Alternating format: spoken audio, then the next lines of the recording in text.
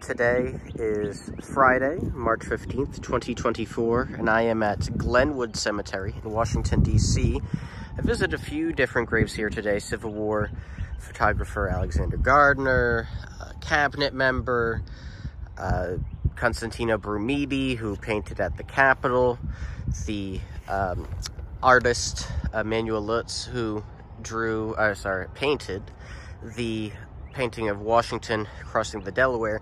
But there's one grave that stumped me today, and that was the grave of Clifford Berryman, who's a political cartoonist, and he's famous for drawing Theodore Roosevelt refusing to kill a tied-up bear cub after a hunt in Mississippi.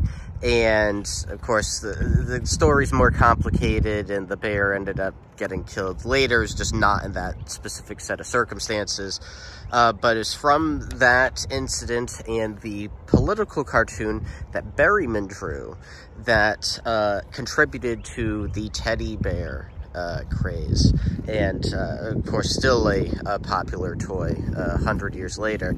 So I could not find Berryman for the life of me, and found his wife, Kate Durfee Berryman, and I just could not find him. So I went to the office, and a gentleman there did some looking in the records.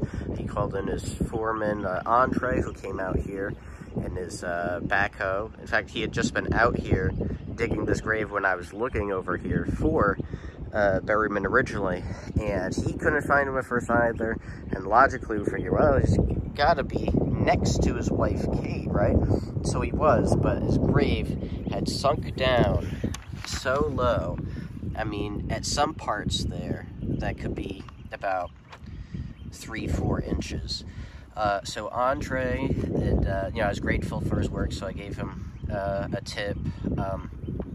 So he dug him up. I, told Andre who he was, and yeah, so Andre said that he will be back later to lift this stone up a bit. So sometimes grave hunting is a little tougher because the grave marker is just not there anymore. So I wasn't sure if it was totally gone or if it sank, and the answer was it sank. So